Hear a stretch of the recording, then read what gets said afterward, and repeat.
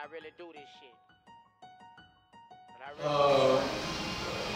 I'm straight with the technology because, you know, it helped me. You know, I ain't got to print out 10,000 flyers. I can just put it on Instagram and 10,000 people will see it. So it's saving me a lot of money. You know, I came home, I had to just upgrade with what was going on, and I've been able to do that pretty good. You know, I'm back, and I understand what's going on.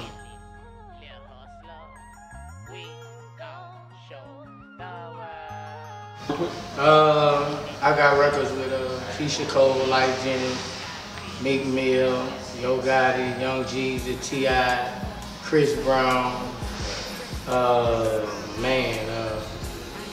Rich Homie Quan, Webby,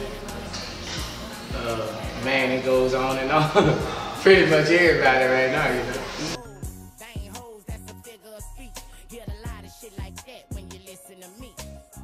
I talked to Justin Bieber the other day. I talked to him last weekend. I talked to him the week before that. So once I get to LA, we're gonna make it happen. We're gonna make that record happen. But yeah, I talked to him, and he ready to make the record happen just as much as I am. So it's in the making.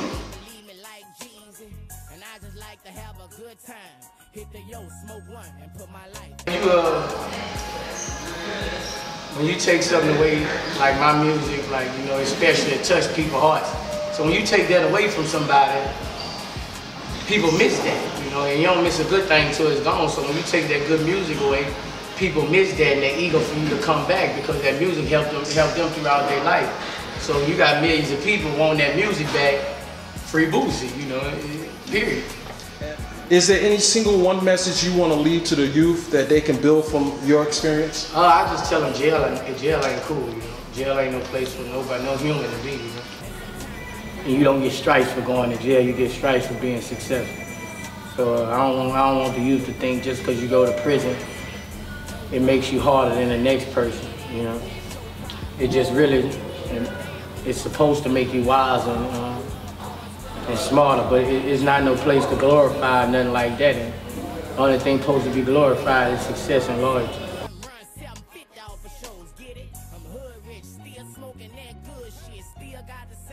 I've been knew Juicy, and I found out Juicy. I read in the magazine Juicy was working on, you know, the music situation, and so, you know, I reached out to her, and ever since then, you know, it's history. And, you know, she working. We're gonna get her mixtape out after I do my thing, and we just got big things popping for Juicy. She the first lady on my label, and it's just, you know, it's just gonna be big, man. It's just gonna be a big movement, you know. Boosie is not just a name no more; it's a brand. So we branding everything we touch.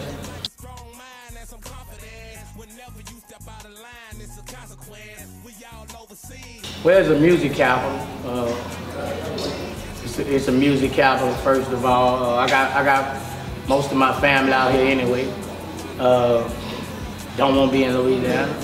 So so basically, you know, I just say I'm gonna come to ATL. I got a lot of love out here also. But even if I didn't, it's just a place that I chose to be, and I'm just gonna make the most of it. I'm just gonna make the most of it and spread my wings in Atlanta.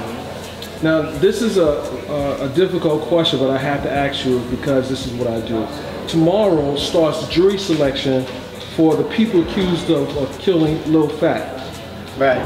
Now, while they are presumed to be innocent, and you've been in a situation where you were accused of something, do you have an opinion one way or the other as to guilt or innocence?